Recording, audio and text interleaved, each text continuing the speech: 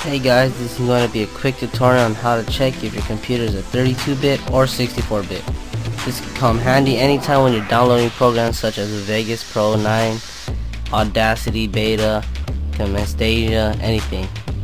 Alright, this is going to be quick and easy, so all you gotta do is follow what I do. Go to Start, click Run or Start Search, then type msinfo32.exe, then hit OK. If you missed the code, I will be pasting it on the description on the right, so don't worry about it. Give it time for a Windows to pop out, alright, here we go. A window similar to this will pop out and it'll say refreshing system information. Just wait a few seconds and then this will happen.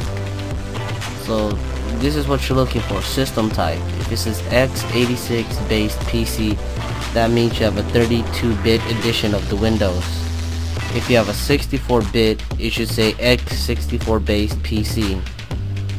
And that's pretty much it. And if this doesn't work, comment me and I have an alternate method that you can use. So don't forget to subscribe, rate, and comment. See ya.